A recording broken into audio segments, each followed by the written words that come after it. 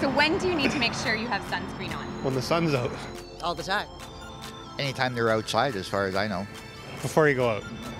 And what is the recommended SPF? I use 30, but it's probably 60.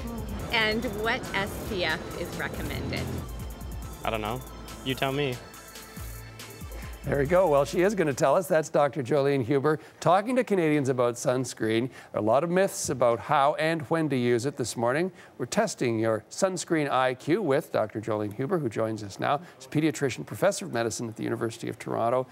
And all right, so let's get right into it. First question. We're going to run down the options here. So when do people need to use sunscreen? And we'll look at the questions as they go up here. I'm in a car. B, I already have a tan. C, it is overcast. Or D, all of the above. When do I, doctor?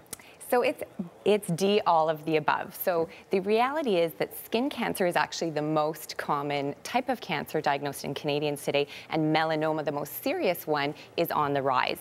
And so we really need to be careful about sun protection. A lot of people don't realize that even through the windows of our car, usually they'll protect us from the kind of UV rays, the UVB rays that burn us, but not the UVA rays that can also contribute to skin cancer and skin damage and aging effects of our skin. Which is why so many truck drivers get skin cancer. Right, with the windows rolled up and all day long. Or, yeah, the windows rolled down too, Yep. and our sunroof. So Yep. that somebody told me when I was out talking to people that they got a seatbelt burn from the window open and they had a tan line from their seatbelt.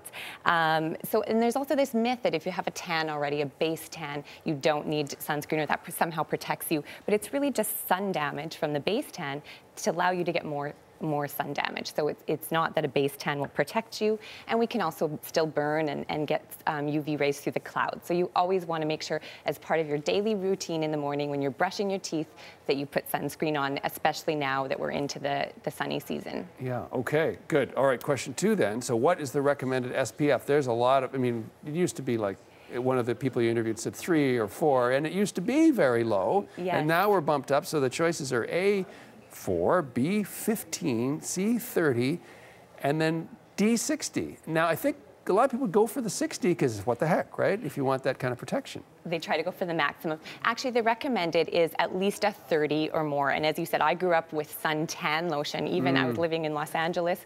We used to put on a 4 SPF, a sun protection factor when I was little. But now you really want a 30 or above. You're exactly correct. And there's different kinds of sunscreen. So when you're putting on sunscreen, you want to put on at least a shot glass full. It's an easy way to remember when you're covering your whole body. You want to put it on liberally. And don't forget to put it on your lips, of course. And then you can either use one that's called more of a chemical kind, an absorbing kind, and I can show you it will.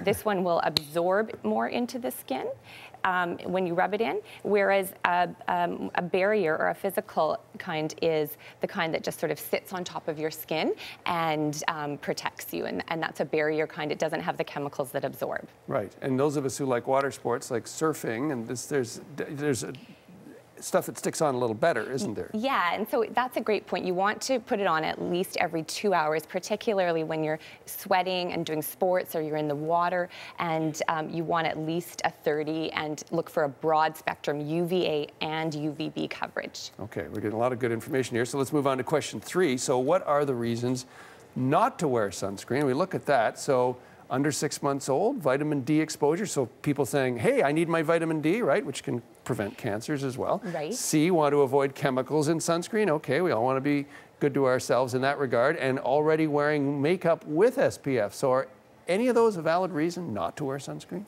So the only one is A, under 6 months of age. We don't recommend using sunscreen until kids are 6 months of age or older. And so for little ones, you want to make sure that they have no sun exposure, keep them in the shade.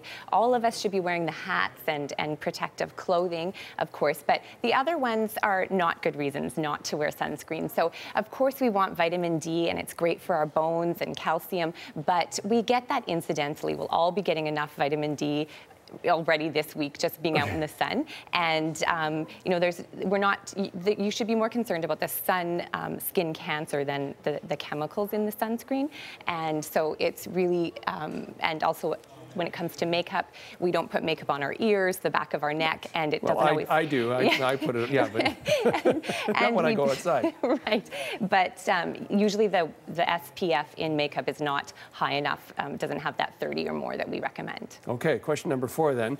Which parts of the body are most at risk? And there's got to be people thinking, well, me, top of my head. You kindly pointed that out earlier. But so the tops of my feet, the scalp, the lips, or all over. I sense a trick question here, but there's the question for you.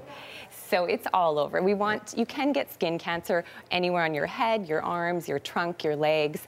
And so you really want to be careful about all areas. And it's always those tricky spots that we need to remember. So the tips of our ears, make sure we're getting on the nose, the back of our neck, our lips are places that we often forget, shoulders, backs of legs. I see lots of little kids with tan lines from flip-flops on the tops of their feet. Right. We often forget the tops of our feet. So you want to think about putting it everywhere, first thing in the morning.